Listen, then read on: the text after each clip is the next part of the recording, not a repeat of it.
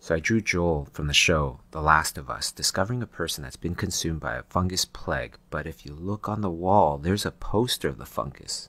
And if you look carefully, you can see how all the fungus is connected.